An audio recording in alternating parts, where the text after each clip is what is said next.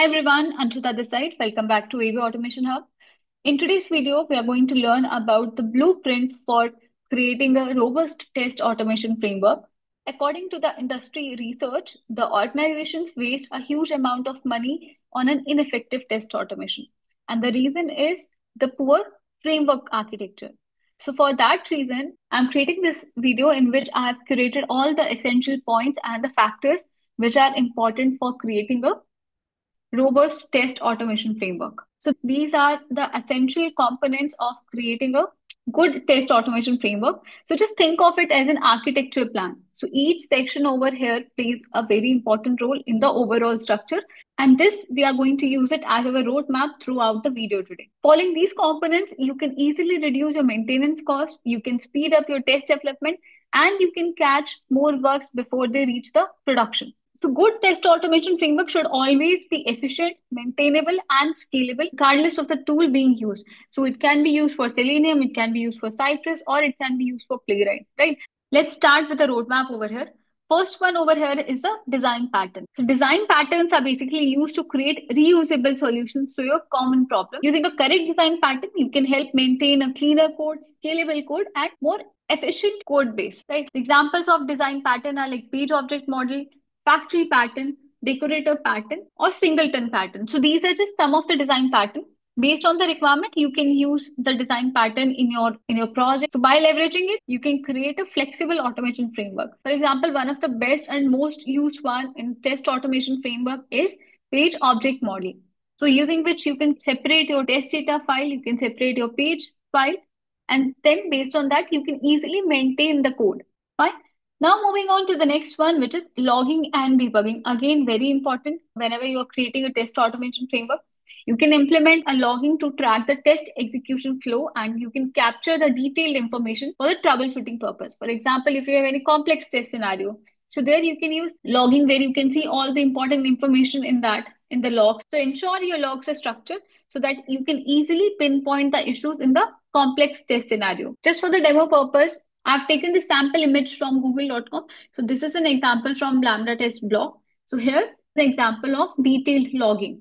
So have proper logging and debugging will help you in providing the additional context wherever any test is failed without requiring the code change. First of all, you can easily observe over here and then you can make the changes in your code. The next key component is data-driven approach. So in data-driven approach, what you can do, you can separate your test data from the test code so that you can run the same test case with a different input. Okay, for example, you have to perform login for different users. So all this user information, you can save it in a test data file. So this test data file, it can be any data source, it can be CSV, it can be JSON, or it can be Excel also. So depending on your requirement, you can prepare the test data source for your project. Now moving on to the next one, which is AAA pattern. So AAA pattern is basically used to maintain consistent test structure for the readability. Let's take the example of login. So first of all, arrange your test data for login, right? Then act on the login, enter the username, enter the password, right? And in the end, assert the successful login message. So this is the AAA pattern. Using AAA pattern, you can maintain the consistent test structure in your test automation framework. Fine. Now moving on to the next one, which is reusable utility functions. So reusable utility function means creating some centralized function for commonly used tasks. For example, you can create a utility to handle drop down, or maybe you can create a utility to handle some API request, right?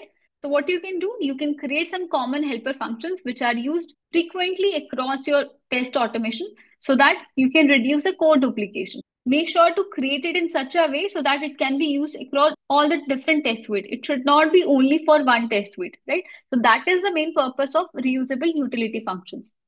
Now moving on to the next one, retry logic for flaky test case. Again, it is irrespective of Selenium, Cypress, or Playwright. So retry logic means you can implement some smart retry logic mechanism in your framework. So in case maybe there is an issue with the network or there is an issue with the timing, right? In that case, you can implement the retry logic for handling the intermittent failures which are caused by maybe timing or maybe environment issue.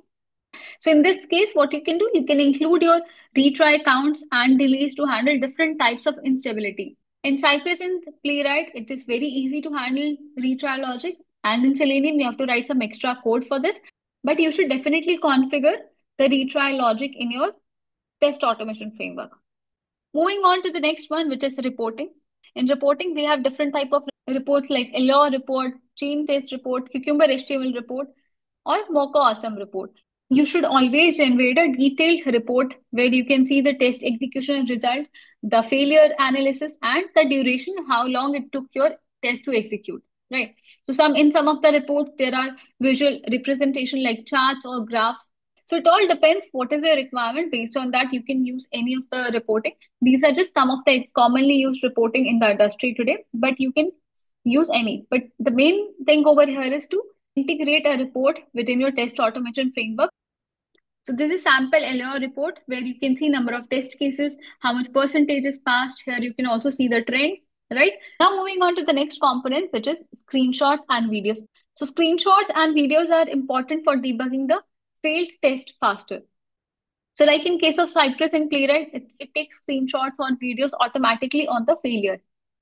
So such features are very helpful whenever you are deciding on a tool or a test automation framework, because if you capture screenshot at every test failure, it will be helpful for you in case you want to raise a bug and attach the screenshot. So you can use that also for raising a bug, right? Not only for the verification purpose, but if it is a valid bug, then you copy that screenshot and attach it into your Jira. And if you're in case you're recording the video, again that will also help you in debugging the issue. Now moving on to the next one, which is environment and config management. So whenever you're testing, make sure you have environment files or you have a proper config files. This is applicable in case you have multiple environments in your project, right? So you can create different configuration files to run across different environments without any code changes. For example, you have QA environment, maybe pre-prod environment, right? There can be multiple environments in your project, in your organization. So you can create different environment files, and based on that, you can test on different environments. You can switch easily between different environments like QA, staging, pre-prod. Now moving on to the next thing, which is parallel execution. So using parallel execution, your test can be executed fast. For example, you want to perform your test execution on Chrome browser as well as on the Firefox. If there is no parallel execution, first it will be performed on Chrome, then it will close, and then it will open the Firefox browser and will perform there. But with the parallel execution, it will perform on both the browsers at the same time, right? So there, it will be helpful to perform parallel execution. So for example, in case of Playwright, you can perform parallel execution using this hyphen workers. You can define the worker process over here, and based on that, the parallel execution will happen. Now moving on to the next component, which is mocking and stubbing. So whenever you are creating a framework, also consider about mocking and stubbing. Why this is important? Because you will have more control over the network request. For example, you are integrating with any third-party service and that is not ready, right? But your system is ready. You know the contract which will be used with your system. So in that case, instead of waiting for that third party service to be completed, what you can do, you can go ahead with mocking and stubbing, and you can simulate that external dependencies like APIs, right? Or in third party service, you can mock that, use it in your framework for integration testing, right? If your dependent service is not ready, you can use this approach. And in case it gets ready, you can easily switch between the real and the mock service. This is a sample example from the Cypress where you can use intercept for this API.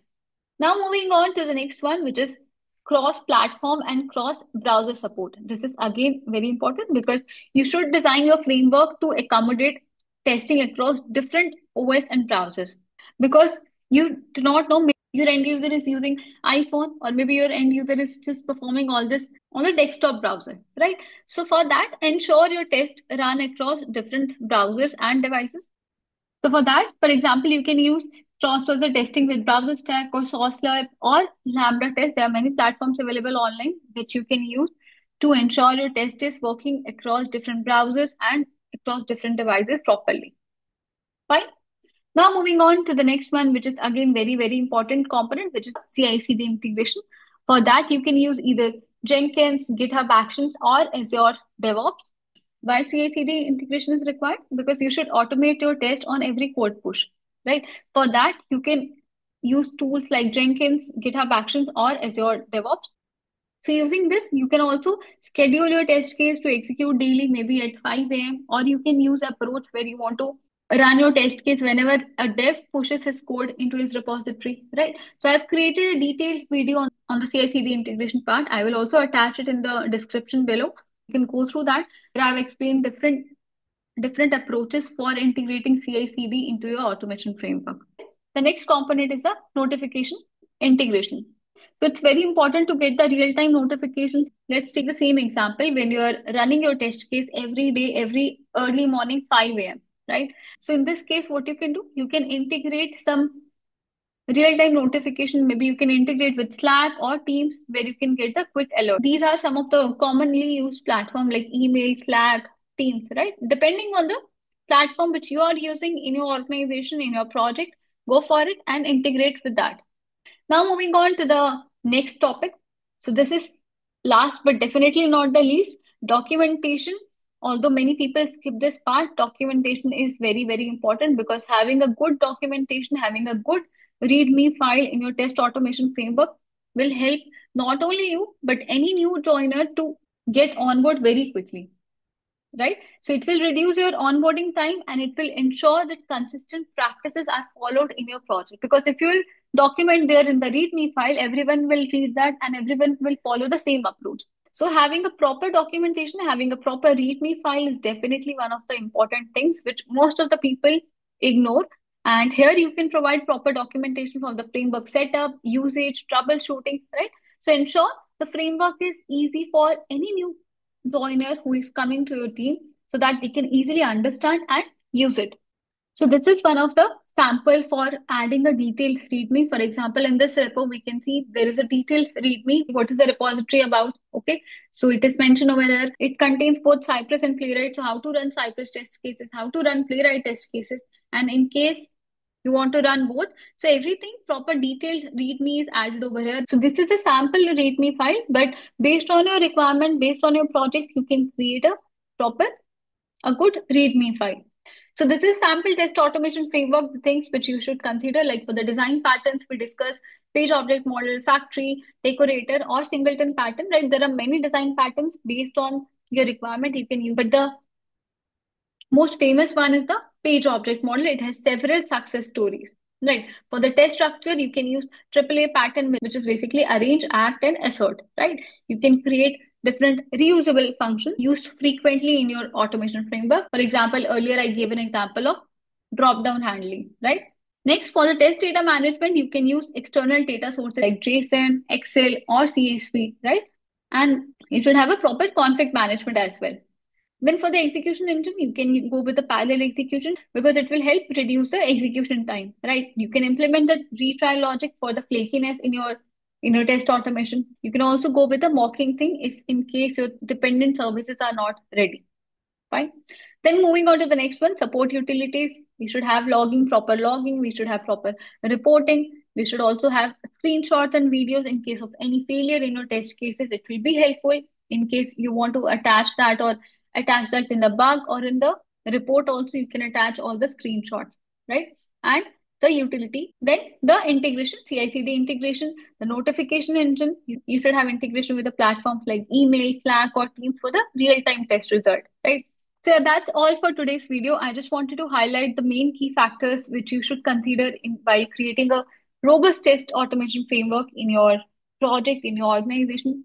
If you found this helpful, don't forget to like, share, and subscribe to my channel. And in case if you have any queries or any suggestions, feel free to drop your questions in the comment section. So that's all for today's video. Thank you for watching, and I'll see you in the next video.